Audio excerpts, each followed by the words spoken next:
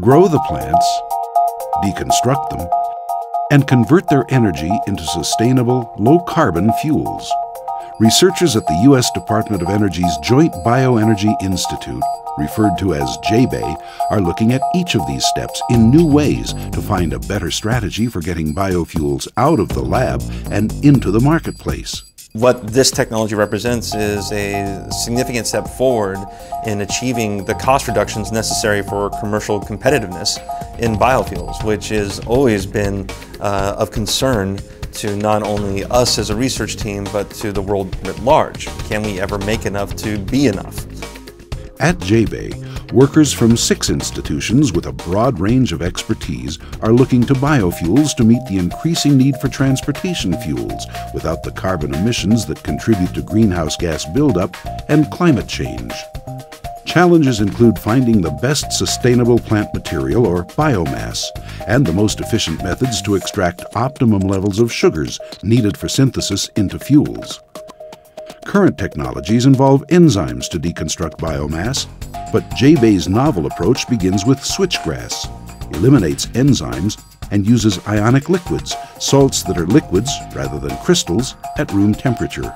The current state of the art, if you will, in biofuels is pretty much derived from pulp and paper industry. It's really dilute acids, dilute bases, you pre-treat the biomass, you then have to add enzymes to liberate the sugars from the biomass, and then you ferment them into fuel. The real game changer that we're trying to realize is you take the biomass that's grown for biofuel production, and then you expose it to a different pre-treatment environment that will liberate the sugars on its own. So you eliminate one of the most costly steps in the biofuel production scenario right now, which is the enzyme cost. What we're doing here is trying to use a very new kind of solvent, an ionic liquid, that really has only been around since 2002, 2003. It's able to completely dissolve biomass and break it into its constituent polymers. And that's a real advance relative to any of the other approaches that have been tried over the years. The breakthrough is, as with all things, multidisciplinary in nature.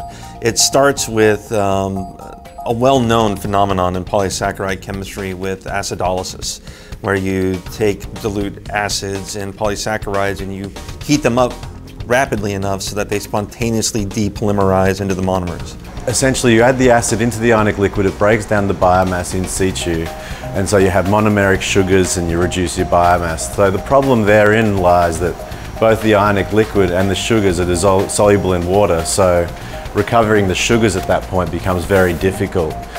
So we did a lot of research into different ways to do this, and we found a way where we could extract the sugars into an organic phase, which is immiscible with the ionic liquid, and therefore remove the sugars from the ionic liquid, and then you just strip them back into an aqueous phase, which you can then send to the fermentation. And it eliminates the need of any costly separation activities. It's a simple liquid-liquid extraction technique. So it really enables flow-through continuous processing, which in biofuels, just like refining, continuous operations are always substantially more effective than batch operations. Another factor important to the team is the impact on the environment. Their extraction technique enables the recovery and recycle of the ionic liquid itself and has other advantages. All this was produced through the washing of biomass with water to make it amenable to enzymatic digestion. And we can actually eliminate a lot of these wash steps, and water is a very valuable commodity also, and by saving water we can, do a great deal of benefit towards the environment. Contributing to the team's success is the all-inclusive design of the JBEI Center. Under one roof, workers can investigate the growth of model crops, better plant-to-sugar conversion methods, and more efficient ways of turning the sugar into biofuels.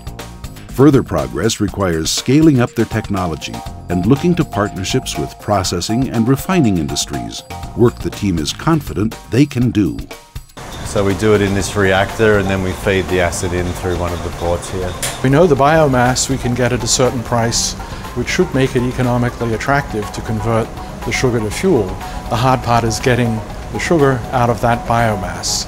So this process actually provides a step to do that in a very new and, we think, potentially economically very attractive way. we're likely only to see sort of incremental changes in many of the other techniques that have been developed. So this could be a step change, if you like, in the economic ability to do this. This could be something that's scalable, marketable, and commercial. And that's really the trick. You have to find that perfect storm of innovative science and technology, engineering principles, and scalability to really make an impact in energy and fuels. If we can take it to where we think it should be, it can be very impactful.